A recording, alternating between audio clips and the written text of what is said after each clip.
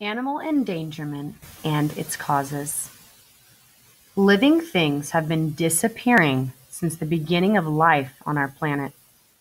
In fact, most species that have ever lived on Earth are now extinct or no longer living.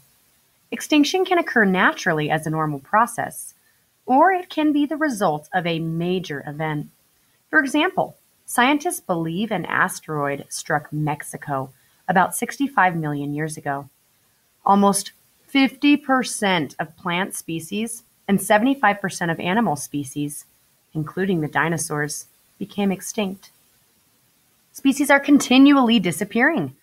This is the result of diseases, competition from other species, or natural change in their climate.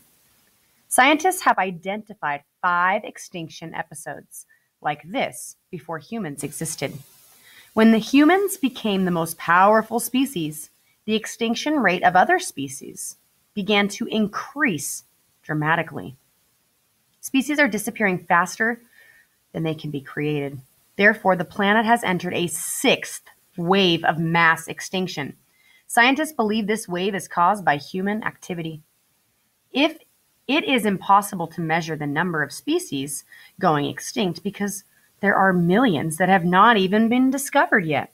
It is thought that amphibians and corals are the animal groups at highest risk of extinction. About 40% of each group is threatened. About 25% of animals and 13% of birds are at risk. People are endangering species in 3 ways: habitat destruction, commercial use of animals and plants, and the introduction of new species into habitats. Human activity has also sped up climate change. If climate change continues at its current level, 25% of all species could be at risk by 2050. Habitat destruction. The destruction of habitats is the main reason species are becoming extinct. Houses, buildings, farms, and roads sit on what used to be forests, deserts, and wetlands. The pollution from people and our activities also threatens habitats. For example, sewage and chemicals can change rivers and streams that animals depend on. For instance, 46,000 to 58,000 square miles of forest each year are destroyed worldwide. That is the equivalent of 36 football fields each minute. Tropical rainforests, home to 50% of all animal and plant species, once occupied 6 million square miles worldwide. Now, only 2.4 million square miles remain. When species habitats become smaller, more species are crowded together. This can cause more competition for fewer resources in space.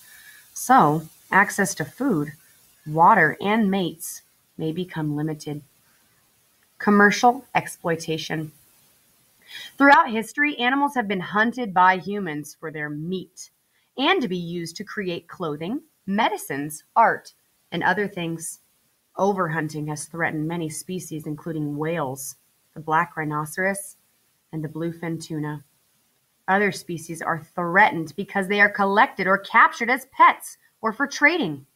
International treaties outlaw the capture and trade of certain species, but these laws are difficult to carry out. Many endangered species live in very remote places. These places are difficult for law enforcement officials to monitor. Introduced species. Native species have lived in a certain place for a long period of time. They have adapted to the environment, climate, and other species also living there. Introduced species have been brought into an area by humans. This can either be by accident or on purpose. In some cases, these introduced species may not cause harm and may adapt in time. But most often, introduced species throw off ecological balances. They compete with native species for food and shelter. Often, introduced species prey on the native species and may bring new diseases. When introduced species cause harm, they are called invasive species. More than 40% of threatened or endangered species are at risk because of invasive species. Climate change. People burn fossil fuels such as coal to make electricity. This is one way to heat our homes and provide light. We burn oil in the form of gasoline to power our cars. Burning fossil fuels releases carbon dioxide into the air, which traps Earth's heat. The levels of carbon dioxide in the atmosphere have increased since the 1800s. This is when many countries began using machinery. Earth's temperature is still continuing to increase, which is called global warming. Climate change is a related term.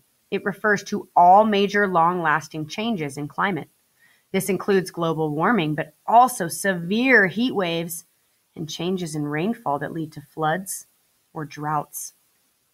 Climate change threatens different species in many ways. Melting sea ice causes sea levels to rise, which could take over areas where animal and plant species live. Warmer temperatures on the land can force animals to move or wake animals too early from hibernation. Often, the effects of climate change can cause a chain reaction. One example is when rising temperatures reduce the algae population in oceans. This harms sea animals that eat algae, which then harms whales that eat these sea animals. Some scientists believe climate change has already contributed to the extinction of one species, the golden toad, a small bright orange amphibian from Central America.